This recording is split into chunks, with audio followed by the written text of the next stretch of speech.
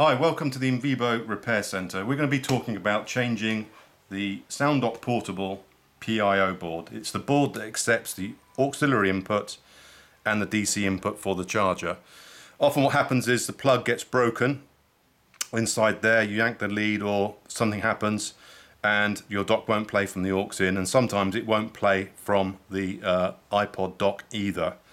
But if it does play from the aux in and the iPod dock is charging your iPod, the chances are it could be this board, because this board switches the audio over from the front dock tray where your iPod plugs in and the auxiliary in, and if that's damaged in some way, that switch will not work. So also the DC jack gets problem. So to do that, you need to order one of these items from us. It's called the PIO replacement board for the Sounddock Portable, and what we have is an upgraded steel connector and otherwise the same configuration and layout, and also on our design the jack socket is exchangeable, so if you damage it in the future then this jack socket will snap out of the metal bracket mounting, and you unplug it here and you can plug a new connector in. So save you changing the whole board in the future. If you have a problem with the jack socket, then you can buy the jack socket separately as an accessory, an aftermarket accessory. The board is tough. It's got a metal housing, a very strong metal housing for the connector, not plastic. It's a very rugged design. Otherwise, functionally, it is the same. Okay, so that's the board you need to buy from the Invibo website. So returning back to the dock, turn the dock upside down, stand it on the table, and remove the battery, like so. And on top here you have 4 rubber covers, and you can lever these off by just gently pushing against the edge, a screwdriver, or in my case pair of tweezers, and peeling off the double-sided adhesive to remove the rubber pad. And that will reveal 4 screws underneath. If I pull this off, yeah, look, it's pulled the paint off on here, so the paint covering has come off and it's stuck on the pad now, so that if we stick this pad back on, it's likely not to stick very well. So you may wish to stick some double-sided tape on the pad to make sure it doesn't drop off and you'll lose it. So 4 screws revealed. Open the dock, and under there are 3 very small screws, which we need to take out. 1, 2, and while you're doing this, just pinch this together to stop the gubbins falling out. You can see this in the other video too. That's 2 screws.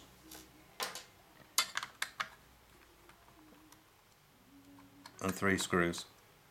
And sometimes they are a little bit tricky to get them to come out, so we're going to try lifting them out with some tweezers this time. There we go. So that's the 3 screws, and I'm still holding this together, okay? Don't undo this. So what we're going to do now is just loosen these screws slightly. Loosen them about 2 turns each. This will allow the base plate to rise up on the rubber mountings but not drop off completely, and I'll show you why in a moment. So turning the dock forward, we're going to now lift out this plastic part, and you can see inside there revealed is the docking board here. There's the ribbon cable connections of the docking board to the dock and also we have here the latching mechanism for the tray, and there's a spring there and a cam, and you can see the cam is installed over that screw boss just there. You can see it. There it is. So I lift it off, and you can see there's a peg which goes into the back corner. Okay. Now some people on the older docks may have a plastic washer as well. We don't need a plastic washer on this one because our spring has got the little tail sticking out. But the plastic washer, if you have one, goes on top of this part here. So if I drop that back in there like that, the plastic washer goes there, and then the spring goes back on top. Okay. So if you have the plastic washer, it'll work without it. It'll just make a bit of a pinging noise. That's my phone. One moment.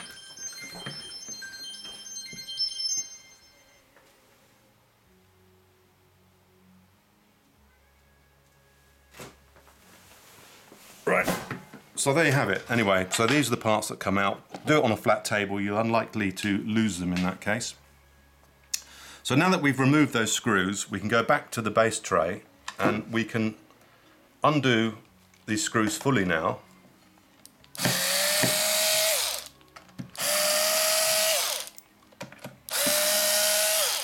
All 4 screws. Again, put them in your graveyard area, and then you can lift this plate off. Okay, so there is the plate removed, and this is revealed the Bose docking board, the PIO board that we're going to remove. Okay, so here you can see locating this, then be 1 or maybe 2 screws. You may have a screw on the end, it was added later. This one has only got 1 screw, but if there are 2 screws, obviously remove both screws, and if when you're putting it back together, obviously remember to put both screws back in. This is a 1 screw dock, which is one of the earlier ones. So remove that screw, again remove this one if it's fitted, then by gently lifting the board up, it'll come unplugged, and there's the old board. You can see the old board with the plastic connector and this convoluted arrangement of contacts which fail. Okay, so we can just put that to one side, put it in the bin, and you can see here here's the main umbilical cord, I suppose you'd call it, from the power and the audio in to the dock.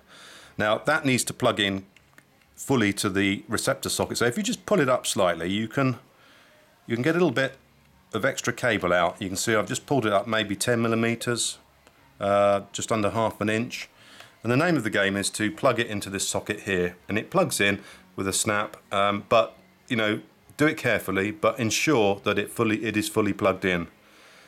If you don't fully plug it in, it won't work. Simple as that. Okay, so the first thing to do is to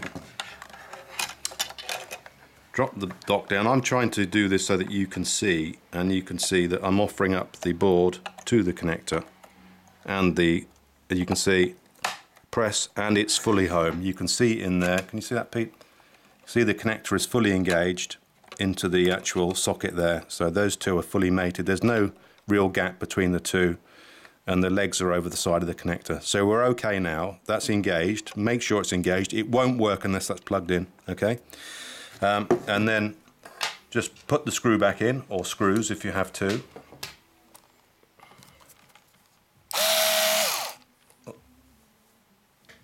Where's it gone? There it is. Sorry, I had a moment there. There you go. And next thing is to put the plate back on. So drop the plate back on into position. Just put the screws in a few turns each, because you still need that movement to enable you to fit the front docking area.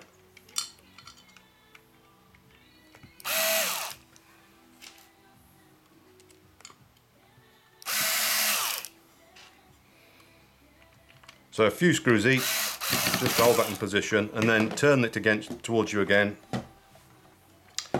This time pull it down slightly, and you can see we have our arrangement in there. So slot the connector back through the tray adapter, get hold of your little cam type arrangement and drop it in with the pin towards the back right hand corner, so towards the back in there. Then drop the spring on top there, and this boss here on the plastic goes directly into the spring and into the hole. So the name of the game now is holding this in position, is to get the tray to slot back in without disturbing this spring and cam arrangement. Okay, so the best way to do it is to just hold on to the connector through the aperture and gently just offer it up into the hole. You can see that's going in, it's going in, it's going in, and it's in. Okay, hold it together with your fingers. You know, you have to be careful not to pull these ribbon cables out too far. That's why we disconnect this, because if these ribbons cable come out, they are actually quite long inside the dock, and quite a lot of it will come through, and there's a rubber seal there, and you can't really very easily push them back. So it's better not to pull them out in the first place. If you need the instruction on how to fit this board from start to finish, there is a separate video on our website which is fitting the connector. So this video is for the rear I/O board. Okay, so put your 3 screws back in.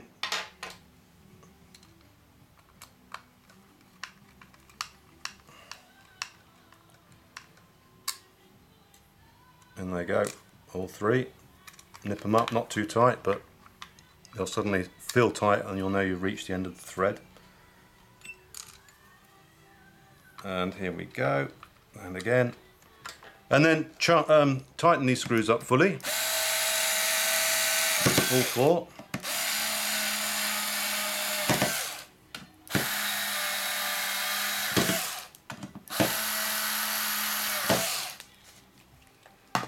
And then stick your 4 rubber feet back on.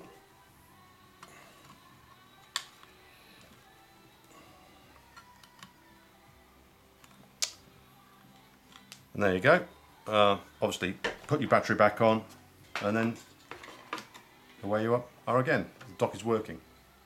And you can see there's the new connector board mounted in metal with a replaceable audio 3.5mm stereo jack socket and the metal power supply receptor, which is the whole thing is quite a bit stronger than the original. So there you go, that's how you change the PIO board on a Bose Sounddock Portable.